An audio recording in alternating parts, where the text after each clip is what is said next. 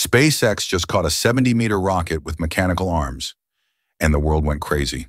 But here's the truth nobody's talking about. That's not even the hardest part. The real monster? Transferring thousands of liters of frozen fuel between two starships orbiting at 27,000 kilometers per hour with zero gravity.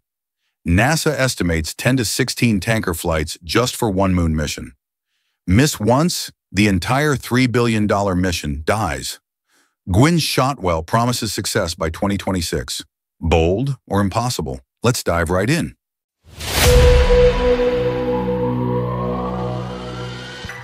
You've seen the videos. Super heavy booster descending from the sky.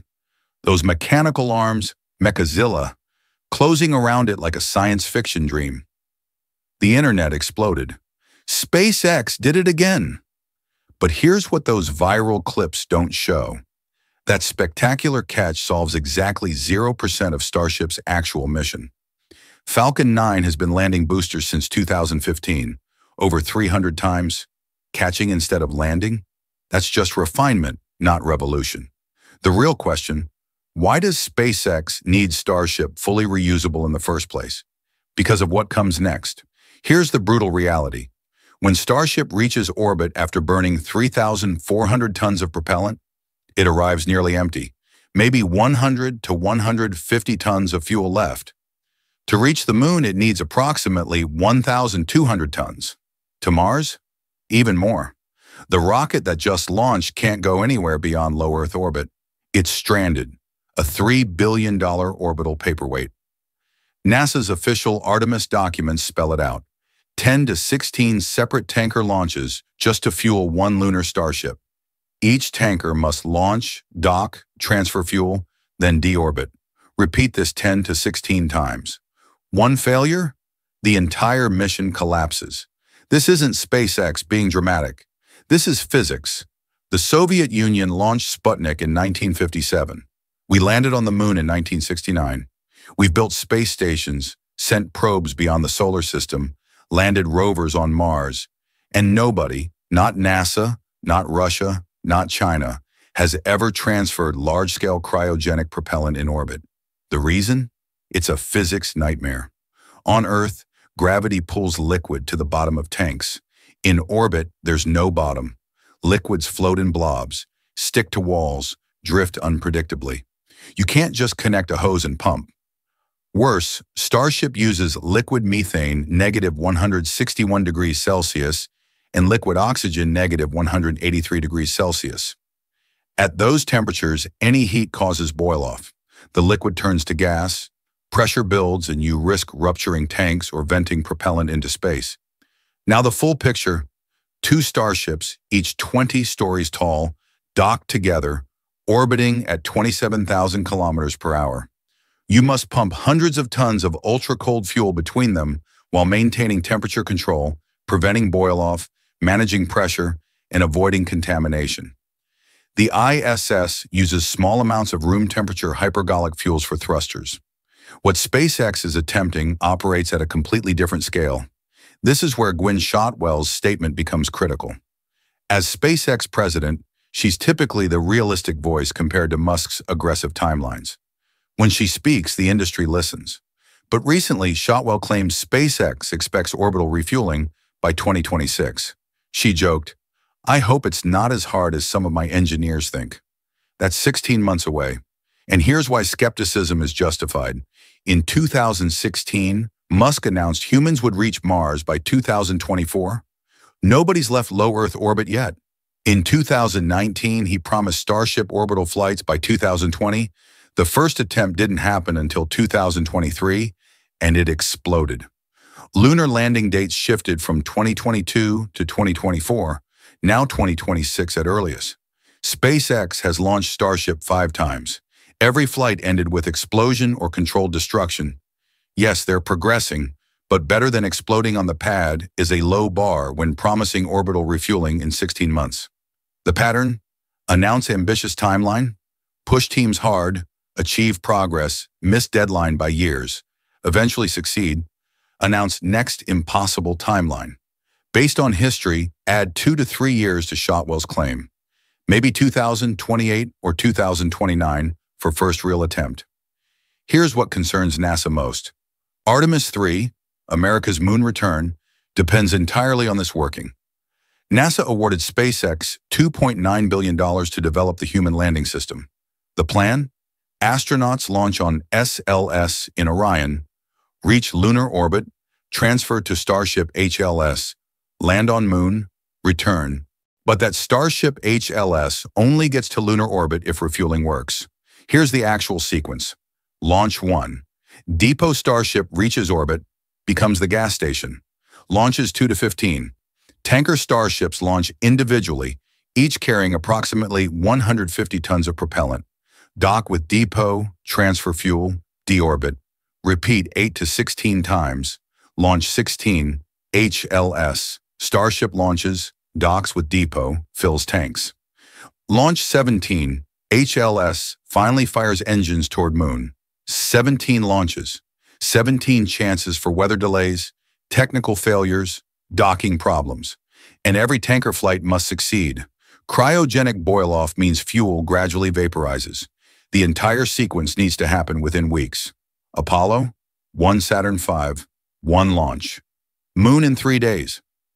Starship requires perfect execution across 17 missions. The complexity is staggering. Before this sounds like complete doom, SpaceX has mastered one critical element: automated docking. Crew Dragon and Cargo Dragon have performed dozens of autonomous ISS dockings. The spacecraft approaches, aligns perfectly, connects. No human intervention. SpaceX does this routinely. That experience transfers directly to Starship docking.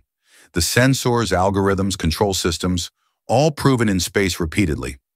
Docking a 13-ton Dragon differs from a 100-ton Starship, but the core technology is battle-tested.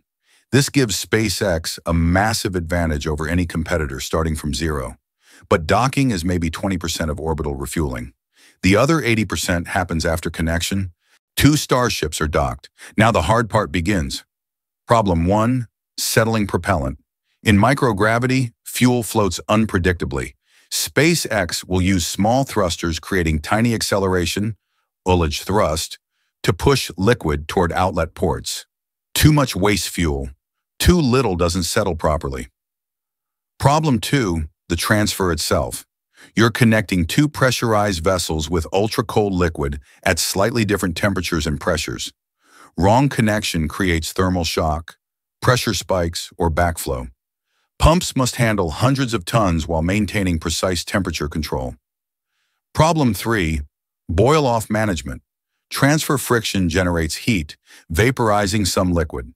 That gas needs venting or reliquefaction. Pressure builds otherwise. But venting wastes propellant and creates debris clouds. Problem 4, verification.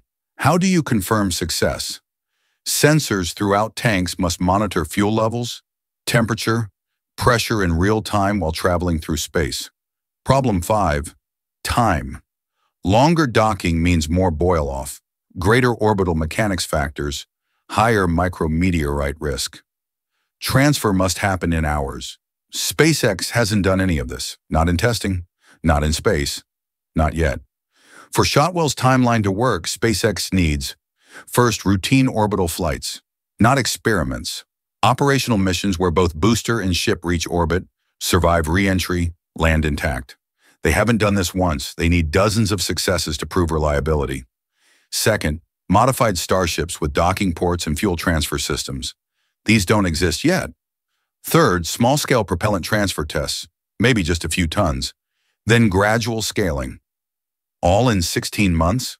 While launching Falcon 9, building Starlink, managing other programs?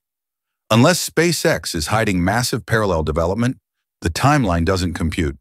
Orbital refueling isn't just about Starship. It's about humanity's space future.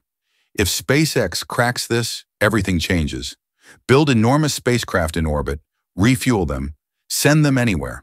Mars missions become feasible, asteroid mining possible, Jupiter's moons accessible. If they can't, Starship becomes an expensive orbital delivery truck, useful for satellites, unable to fulfill its purpose of making humanity multiplanetary. NASA bet Artemis on this technology. Without Starship HLS refueling, there's no American moon landing this decade. The backup plan?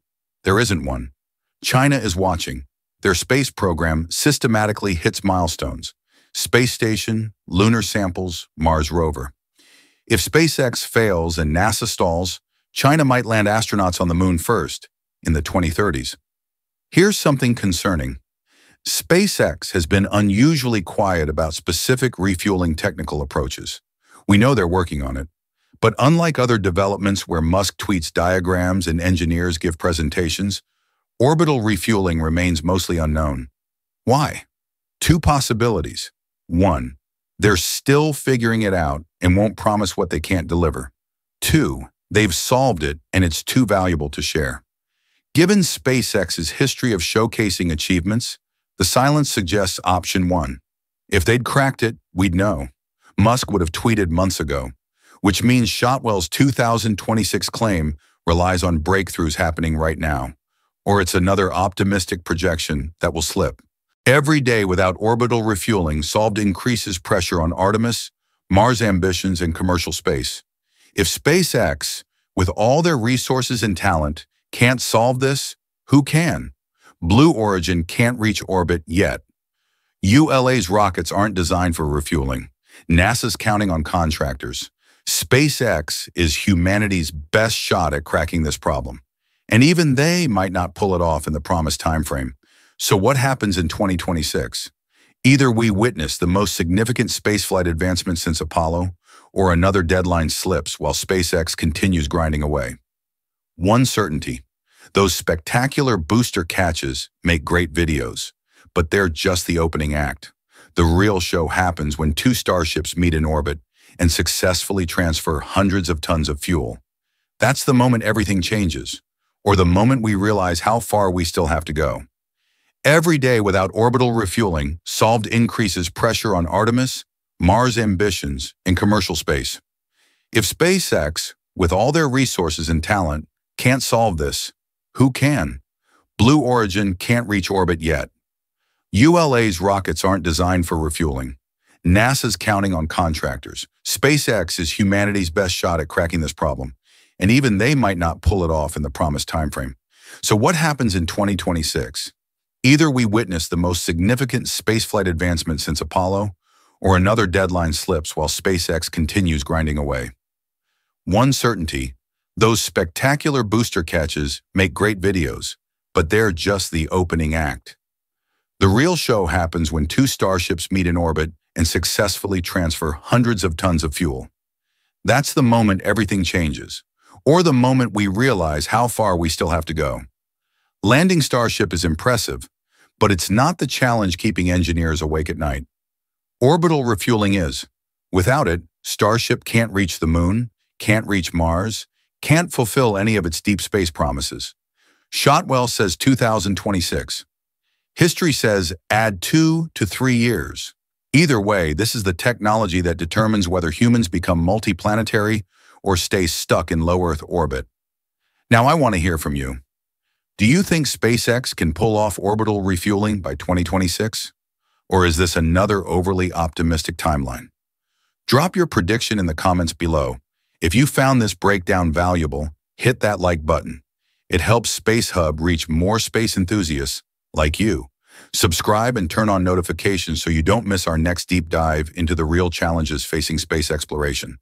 We don't just report the hype, we show you what actually matters. Thanks for watching Space Hub. See you in the next one.